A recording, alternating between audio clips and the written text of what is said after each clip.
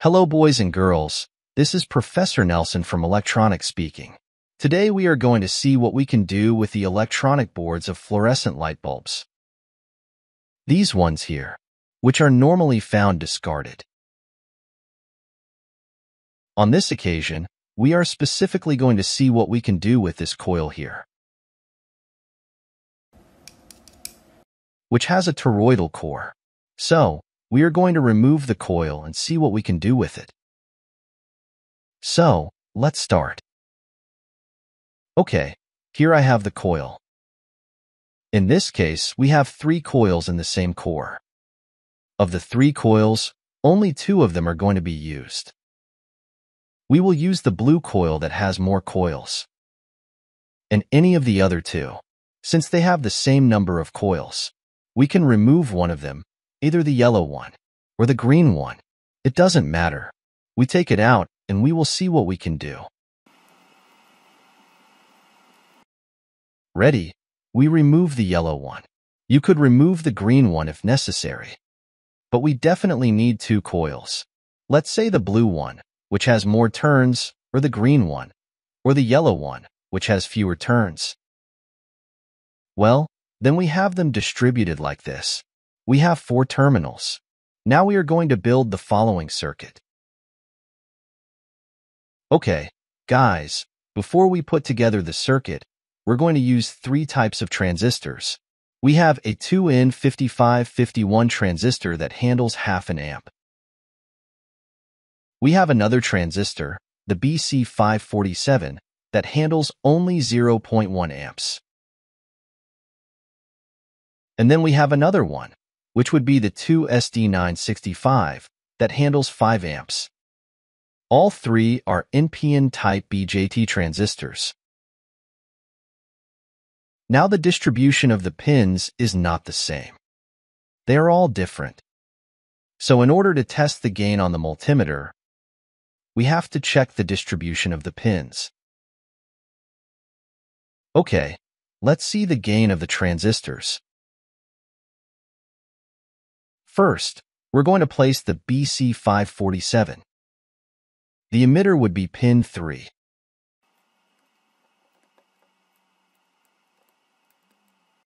We have the gain. We take it out. We test the 2N5551.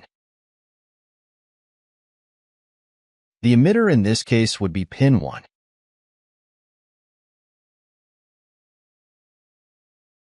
And there we have a lower gain, but it's still a gain. Now the one with the highest amperage. This one has a higher amperage. In this case, it's more complicated. The emitter is pin 1, and the collector is pin 3.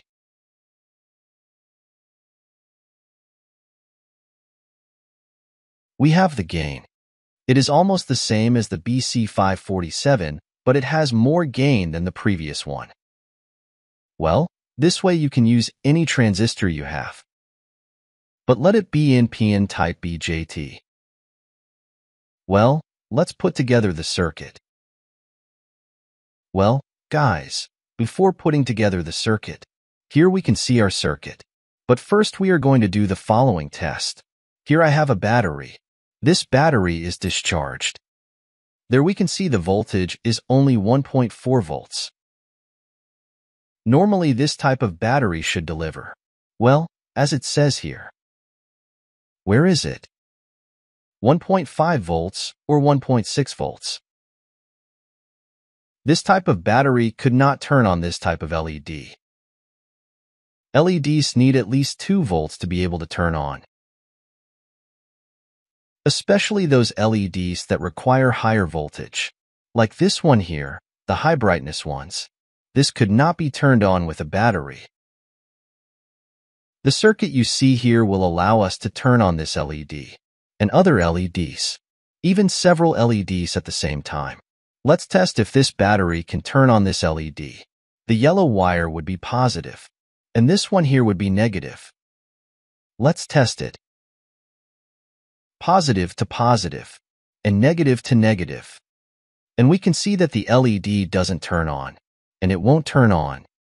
So we're going to build the circuit to be able to turn on this LED and the other LEDs that we have using any of the transistors and the coil that we took out. So let's start. Very well, let's build the circuit. Now keep in mind that here in the circuit it shows that two ends, or the ends of the coil, must be joined. And the other ends have to go to the base of the transistor and to the collector of the transistor. In this case, the one with the least turns is being used, fewer turns towards the base, and the one with the most turns towards the collector. Taking into account our coil would be like this when removing it from the board. You shouldn't join the ones on the side. You don't have to join them this way. So what you have to do is join the pins this way. That would be the way they should connect it. This would be the top one, the two united, and these two would be the ones below. Otherwise it won't work. Well, let's make the connections. We put this in a hole.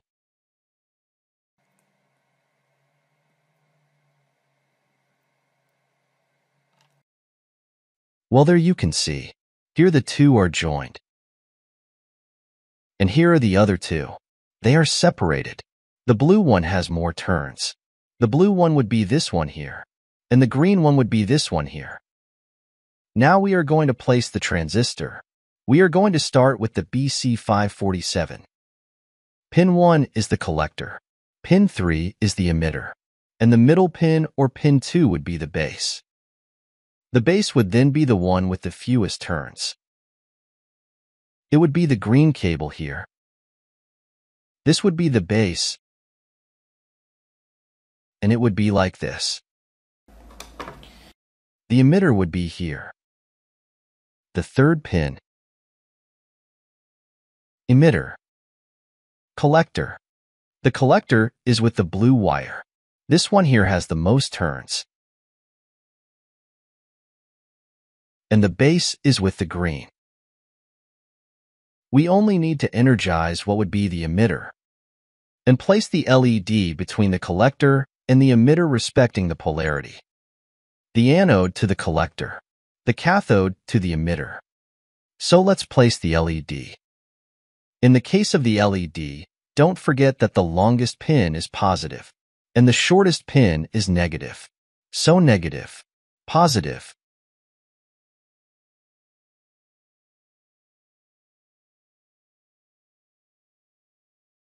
And now we have to feed it with a battery. We put the white wire to negative, yellow wire to positive. We put negative to negative. Remember that this battery is discharged. It gives us more or less 1.4 volts. So let's see if it turns on. There you can see that it turns on.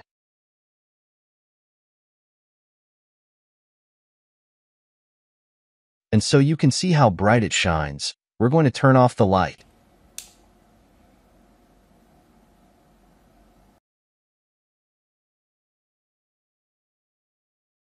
We connect it again. See how bright it turns on. It looks like a flashlight. And you can easily do the same. You can even test this one here. Well, let's try it. We take it out. We put this one in, and don't worry if you put the LED in backwards. Nothing will happen. The LED won't burn out.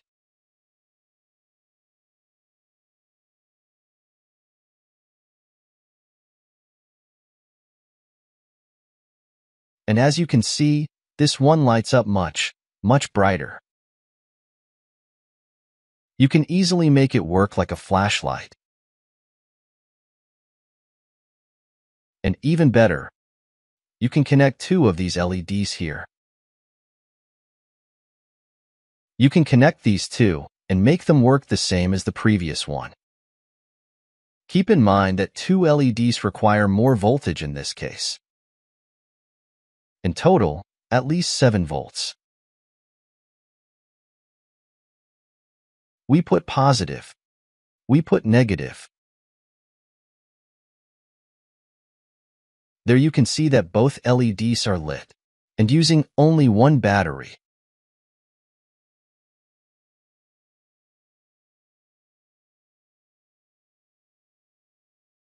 Okay, guys, now let's analyze a little how this circuit works.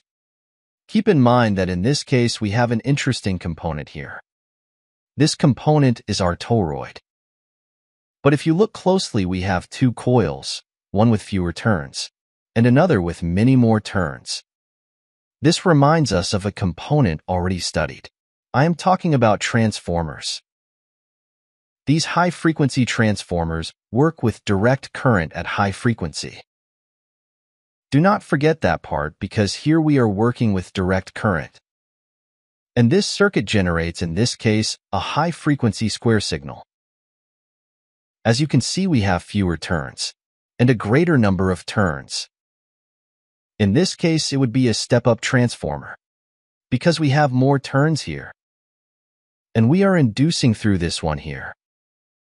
We induce through this coil to this one here. How much do we induce? Well, it will depend on the number of turns. More turns, more voltage. So in this circuit, what is being done is passing a current through base to emitter. And when that happens, then the circuit that feeds this coil here will be closed. Once it is fed, then the other coil will stop working. And in that period of time, it will generate a bounce or an inverted voltage. That voltage will allow our circuit to turn on the LED that we have here. In that way, we will be able to energize any load. Because when we energize the coil, the voltage or polarity is maintained. Positive here, negative here, when this one here is activated. However, when we deactivate or open the circuit, after being energized, the polarity is reversed here. Here it becomes positive, and here it becomes negative. When it becomes positive, it generates a fairly large voltage. And that voltage will pass through the LED diode or load. In this way, it will be able to turn on the LED. The voltage that a coil generates when it discharges is quite large. However, this voltage will be reduced to the value necessary for the load to allow that current to pass. Since it has a high voltage, but very little current, therefore, it will not damage its components. As long as we do not have a high voltage booster, then everything will be fine. Well, then here we are working in a cycle of on, and off. Therefore, generating a high-frequency square signal, more or less between 30 and 100 kHz, depending a lot on the ratio of the coils and the gain of the transistor. So in this way we have on and off. Now you can use or make your own transformer. In this case, using this ferrite core and 2 pieces of UTP cable. They are normal cables. But keep in mind that one of them has to be at least 3 times longer than the other, so that the number of turns or coils is much greater than each other. Then you can do it with category 5 UTP cable. And wind it as it is here. I didn't do it because, as you have just seen, the idea was to use the component from the fluorescent light board. And it works very well. That is to say, you don't have to buy or spend anything. Basically, you just put it in and that's it. The transistor is the only component that is not from the board, since the one from the light doesn't work correctly due to the low gain. Although we will do some tests to see if all the components can be used. Well guys, that's all. I hope you liked the video. And don't forget a like. It helps the channel a lot. See you in the next video. Bye-bye.